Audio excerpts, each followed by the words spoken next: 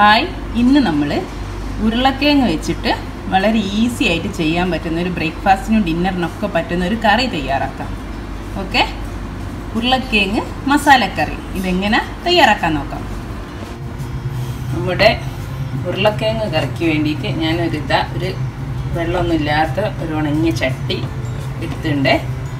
Stove ടോപ്പിൽ വെച്ചിട്ട് അതിലേക്ക് ഒരു 5-6 ഉലുവ, ഒരു ചെറിയ രണ്ട് കഷ്ണം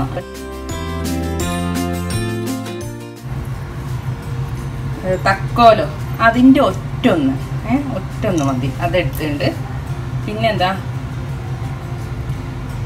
1/2 ടേബിൾ സ്പൂണ് മല്ലിപ്പൊടി, 1/4 ടീസ്പൂൺ മുളക് പൊടി, 1/4 ടീസ്പൂണ് മഞ്ഞൾപ്പൊടി.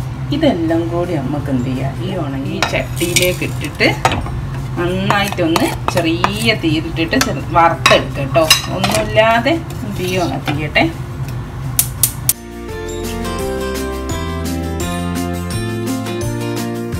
നമ്മുടെ മസാല ഞാൻ വറുത്തത് ചെറിയ തീയിൽ നമുക്ക് ആ മണം വരും ചൂടായി കഴിഞ്ഞാൽ ആ സമയത്ത് നമുക്ക് ഇതിലേക്ക് 1 കപ്പ് ചുടുവെള്ളം ഒഴിച്ചു കൊടുക്കുക കേട്ടോ. അല്ലെങ്കിൽ മസാല ഒക്കെ കരിഞ്ഞു പോകും കേട്ടോ.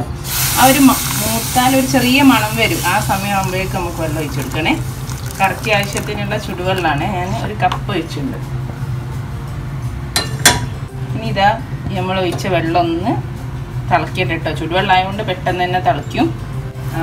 മസാല വെള്ളം തിളച്ച് വരുന്നുണ്ട്. അതിലേക്ക് ഞാൻ ഒരു വെളുത്തുള്ളി ചെറുതായി മുറിച്ചാണ്, ചെറുതല്ല വലുതാട്ടോ എടുത്തേച്ചോളാം. ചെറുതാണെങ്കിൽ ഒരു 2 എണ്ണം എടുത്താൽ മതി. അതിലേക്ക് ഇട്ട് കൊടുക്കുന്നു. പിന്നെ എരിവിന് ഒരു 4 പച്ചമുളക് കേട്ടോ, നല്ല എരിവുള്ള പച്ചമുളകാണ്, 4 എണ്ണം ഇട്ടുണ്ട്. പിന്നെ ഒരു നുള്ളി ഇഞ്ചി, ഇത് എത്രയെന്ന് പറയാത്തല്ല, ഒരു നുള്ളി ഇഞ്ചി ഇട്ടിട്ടുണ്ട്. അതും ഒന്ന് തിളച്ച് വരുന്നുണ്ട്. ആ സമയത്തൊക്കെ ഇതാ ഞാൻ 2 ഉരുളക്കിഴങ്ങ് കേട്ടോ, ചെറിയ ഉരുളക്കിഴങ്ങ് 2 എണ്ണം ഇതുപോലെ ചെറുതാക്കി മുറിച്ചെടുത്താണ്. അത് നമുക്ക് ഇതിലേക്ക് ചേർത്തെടുക്കാം. ഇനി ഇതാ കുറച്ച് കരിവേപ്പിലയും കൂടി ചേർത്തെടുക്കാം. നമുക്ക് അടിച്ച് വെച്ചിട്ട് ഉരുളക്കിഴങ്ങ് ഒന്ന് നന്നായിട്ട് വേവിച്ചെടുക്കണം. ഉപ്പിപ്പം ചേർക്കണ്ട കേട്ടോ, ഉരുളക്കിഴങ്ങ് അതുവേ ചിലപ്പോൾ വേവാതായിരിക്കും. ഉപ്പ് ചേർത്താൽ ഉരുളക്കിഴങ്ങ് വെന്തതിന് ശേഷം ഉപ്പ് ചേർത്തെടുക്കാം. അപ്പോൾ അതാ ഒരു 15 മിനിറ്റ് ആയിട്ടോ. നമ്മളെ പൊട്ടാറ്റോ ഒക്കെ നന്നായി വെന്തുണ്ട്.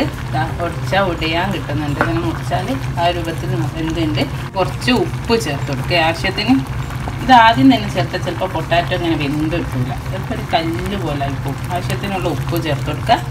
അതേപോലെ തന്നെ നമ്മൾ വെളുത്തുള്ളി ഇഞ്ചിയൊക്കെ ചേർത്തല്ലേ, അതിൻ്റെ ഒരു ടേസ്റ്റ് ബാലൻസ് ചെയ്യാൻ ഒരു 3/4 ടീസ്പൂണ് ലെമൺ ജ്യൂസ്, ചെറുനാരങ്ങ നീര് ചേർത്തെടുക്കുക കേട്ടോ.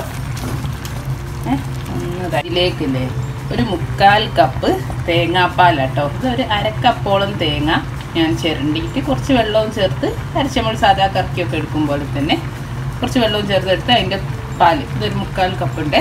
അതിലേക്ക് ഒഴിച്ചെടുക്കുക. തീ കുറച്ച് വെച്ച് ഒഴിക്കണേ, തിളച്ച് പോകാൻ പാടില്ല. ഇതാ ഞാൻ ചെറിയ തള തന്ന് ഞാൻ തീ ഓഫ് ചെയ്തിട്ടോ. ഇനി ഒരു കാര്യം ചെയ്യുന്നത് നമ്മൾ ഓപ്ഷണലാണ്. വെജിറ്റേറിയൻസ് മുട്ട കഴിക്കാത്തവർക്ക് ചേർക്കണമെന്നൊരു നിർബന്ധമില്ല. ഞാൻ ഇതിലേക്കൊരു 4 മുട്ട പുഴുങ്ങി മുറിച്ചത് ചേർക്കുകയാണേ. ഇതുപോലെ വെച്ചിട്ടുണ്ട് മുട്ട കറിയിലേക്ക്. ഇതൊരു നിർബന്ധമില്ല കേട്ടോ. ഇത് മുട്ട കഴിക്കാത്തവർക്കാണെങ്കിൽ മറ്റേ തന്നെ മതി. വറവ് ഇട്ടെടുക്കണം. ചെറിയ ഉള്ളി ഇട്ടിട്ട് ഞാനിവിടെ ഒരു ഫ്രൈ പാൻ വെച്ചിട്ട് അതിലൊരു 1.5 ടേബിൾ സ്പൂൺ വെളിച്ചെണ്ണ ഒഴിച്ചിട്ടുണ്ട് വറവിടാൻ. അത് നിങ്ങൾക്ക് വെളിച്ചെണ്ണ നിങ്ങൾ ഇഷ്ടത്തിന് എടുത്തോളൂ കേട്ടോ. അതിലേക്ക് ഒരിത്തിരി കടുക് ഇട്ട് കൊടുക്കേ. പൊട്ടി വരുന്ന സമയത്ത് ചെറിയുള്ളി ഒരു 3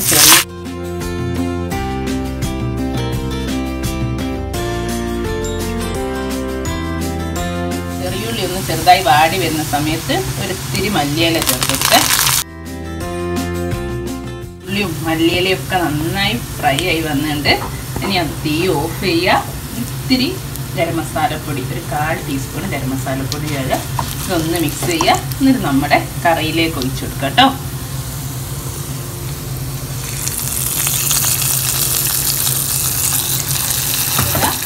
നമ്മുടെ പൊട്ടാറ്റോ കറി, ഉരുളക്കിഴങ്ങ് കറി ഇവിടെ റെഡി ആട്ടോ. മസാലക്കറി, ഉരുളക്കിഴങ്ങ് മസാലക്കറി റെഡി ആട്ടോ.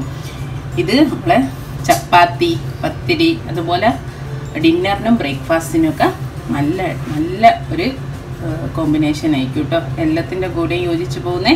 അപ്പോൾ എല്ലാവരും ഒന്ന് ട്രൈ ചെയ്ത് നോക്കുക. എന്നിട്ട് ഫീഡ്ബാക്ക് കമൻറ്റിലൂടെ അറിയിക്കുക. അപ്പോൾ ആദ്യമായിട്ടാണ് എൻ്റെ ചാനൽ കാണുന്നതെങ്കിൽ സബ്സ്ക്രൈബ് ചെയ്യാൻ മറക്കല്ലേ. എൻ്റെ കൂടെയുള്ള കുഞ്ഞ് ബെല്ലൈക്കണെ എനേബിൾ ചെയ്യാനും മറക്കല്ലേ. Okay, thank you.